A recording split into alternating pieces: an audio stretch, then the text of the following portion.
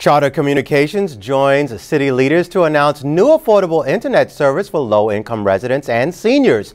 Spectrum Internet Assist will be available starting at $14.99 a month and will provide users across the city with high-speed broadband service.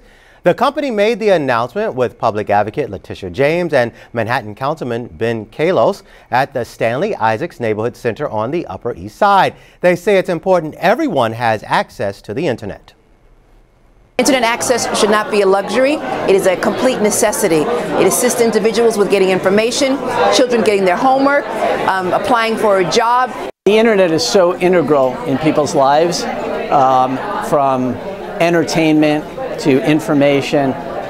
It really has become something that is important for people's existence. I'd like to thank Councilman Kallos, and I'd like to thank Advocate Tish James for their efforts. I want to thank Governor Cuomo and his efforts as well to bring low-cost broadband to the people of New York City and New York State. Charter is the parent company of NY1.